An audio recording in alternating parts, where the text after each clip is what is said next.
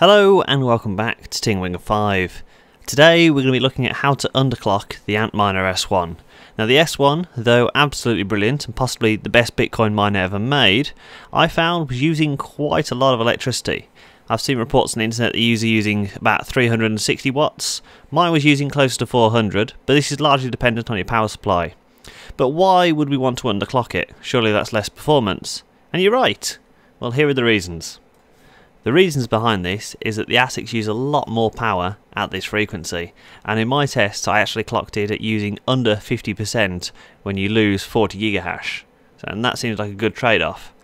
Much less heat coming out of it, so you've got much less fan noise. In my view, it makes the miner much easier to handle and much easier to house. Now the first step, what you want to do, is measure the voltage across here. So the Antminer is on at the moment, and I'm just measuring the voltage across. You will need a multimeter if you want to do this. We're getting about 1.11, 1.12 volts. And here's a handy chart I found on the Bitcoin Talk forums. I'll put the link in the video description. And now we want to locate a particular resistor. Now in this case, it is R3 for this section. And there's more resistors as we go along. R3, as you can see, is the bottom right hand corner just below the big chip at the top.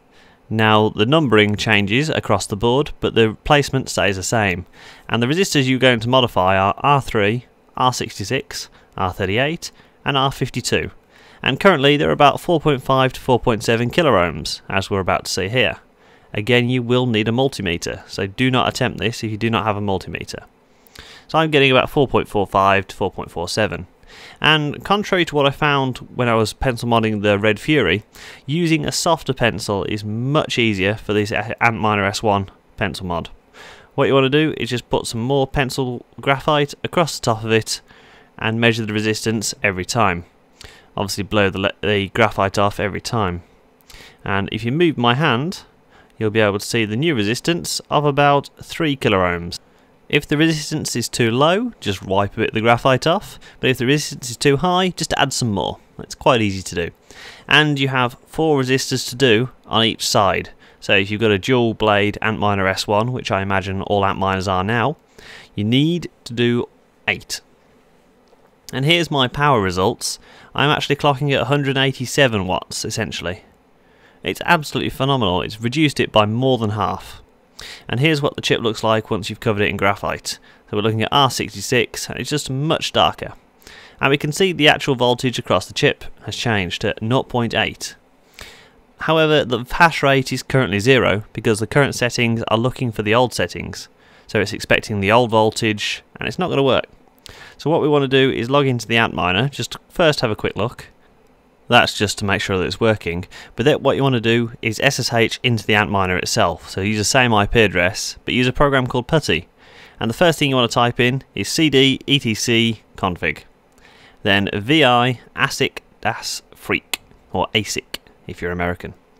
Now to use vi is not the easiest thing to do. And first you want to press I, and then what you want to do is comment out all the current settings. So all of these settings that already have a hash by them are commented out, and what we want to do is comment out the current settings. Now I'll put this in the video description as well. I got this from the Bitcoin Talk forum, and what you want to do is add these new lines to the bottom. You could alternatively modify some of the existing settings and uncomment them, but here's what you've got to do. Just write out all of these and we'll put new settings in for the Antminer. All we're doing here is adding a new lines in to tell it to use less hash rate. Then what you want to do is save in VI, which is not the easiest thing to do. Again, if you've got no experience, here's what you need to do. Press escape, ZZ type, then :Q exclamation mark. Reboot the Antminer, so turn it off and on, simple as that.